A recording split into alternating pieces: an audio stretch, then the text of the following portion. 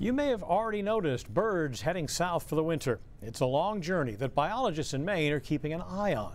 Especially when it comes to one particular bird. News Center Maine's Samantha York introduces us to Harper, the heron.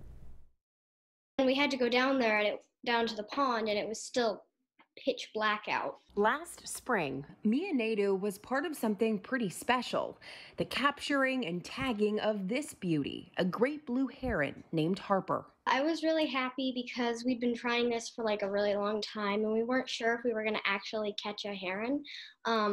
So when we finally did, it was really exciting. Herons are just one species of bird Maine biologists are keeping track of. I'm Danielle Diore. I'm a wildlife biologist with the Maine Department of Inland Fish and Wildlife. We have been trying to understand our population of great blue herons for quite some time now. She says over the years, researchers have seen a 90% decline in heron pairs nesting on Maine's coastal islands.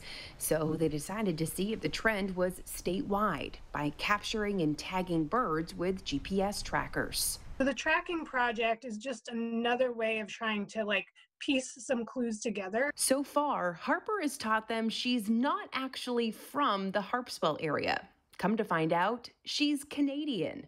Her tracker captures her migration patterns. Last fall, she flew an impressive 38 hours straight, taking off from St. John, New Brunswick, and landing in St. John, Florida.